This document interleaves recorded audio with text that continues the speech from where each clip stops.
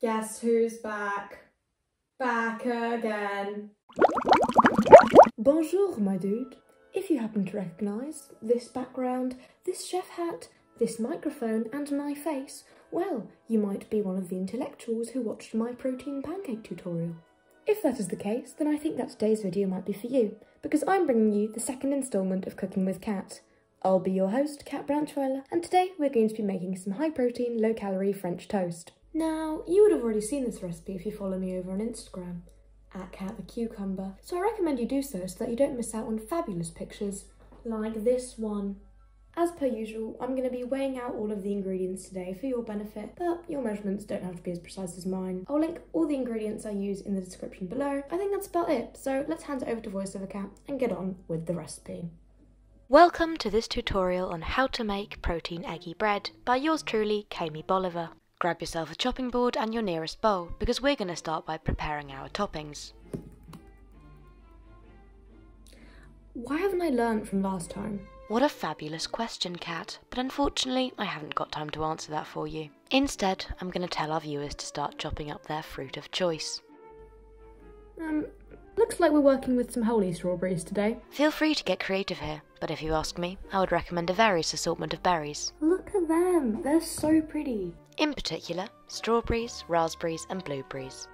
Okay, so after you've prepared your fruit toppings of choice, it's time to make the actual French toast. So what I'm going to be using is some toast, obviously, toast bread, just egg whites. So I've just got them in a little carton here. Very fancy. We're going to be using some cinnamon, optional, but makes it taste great, and vanilla extract. If you want it a little bit sweeter as well, you can add some sweetener or some sugar. I would recommend making your little egg concoction thing in a wide bowl plate, because we're going to be dipping the toast in and like surface area masses and stuff.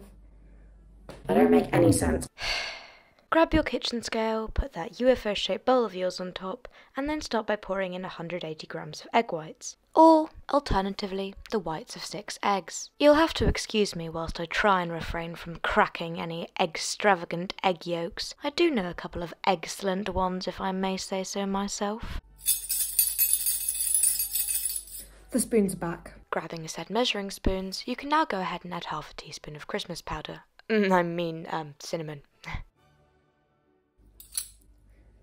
Does anyone remember when the cinnamon challenge was a thing? Let's not do that again, okay? That is genuinely dangerous. Please don't do that. For your own health and safety, take the advice, kids. But also, I don't want any angry parents suing me. Why not go ahead and add half a teaspoon of vanilla extract to your potion? That's a far better use of your time. I don't know, you better stop!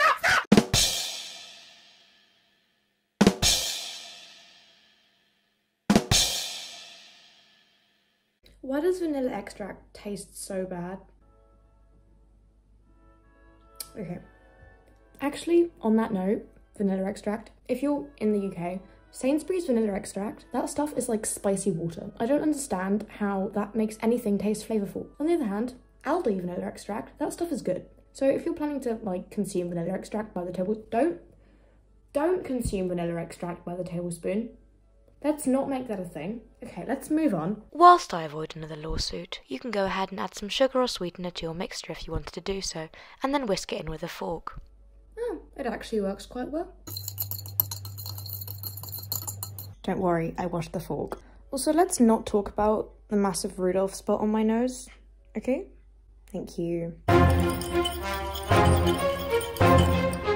I should also probably mention, I'm very sorry if this is not the video that you wanted. I promise we are not going to become a cooking channel. I am just currently a little bit busy, so I'm trying to get you a video, but also trying to work towards cool things. So there'll be better things in the future, I promise. That's why it's great to follow me on Instagram, because there's lots of teasers on there. Moving on to step 364.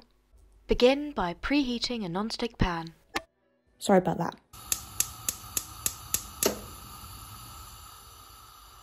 And then grab your bread, because we're about to start cooking.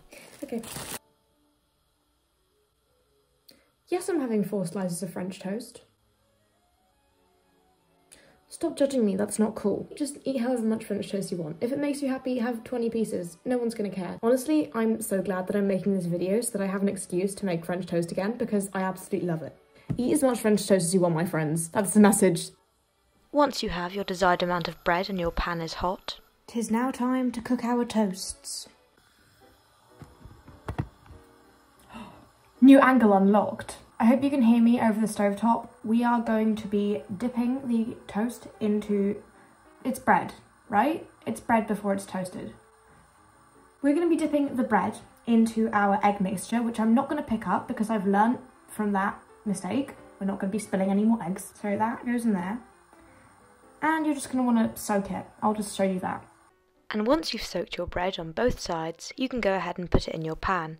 I like to do it 2 at a time, but it obviously depends on the size of your pan. The heat is basically the same as when you're cooking a sunny side up egg or an omelette or something, so just make sure that when the bottom is cooked that you flip it, and if it's nice and golden brown then you've done it right.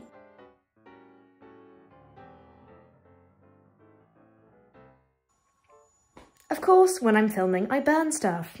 It tastes better than it looks, I promise. Next to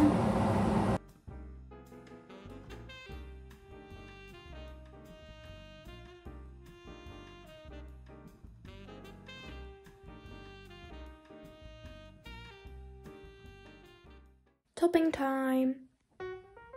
Protein.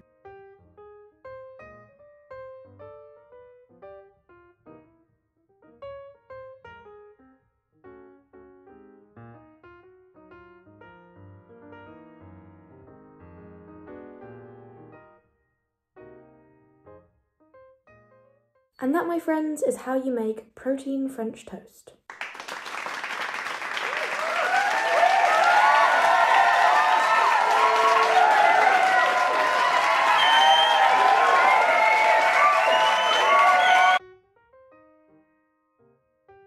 I know in my last video I said that protein pancakes are the second best thing that I've ever eaten.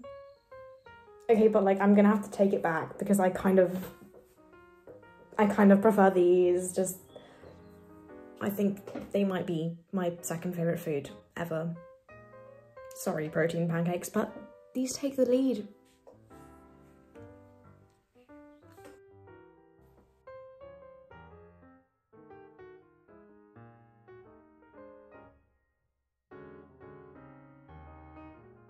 That is so nice.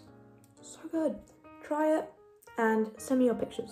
Anyways, my dudes, I'm going to try and keep this outro short and sweet because I know I can drag on a little bit. Keep doing what makes you smile. Keep eating what makes you smile. Stay classy and stay cool. I'll see you in the next one. Toodles! Oh, wait. Dang it.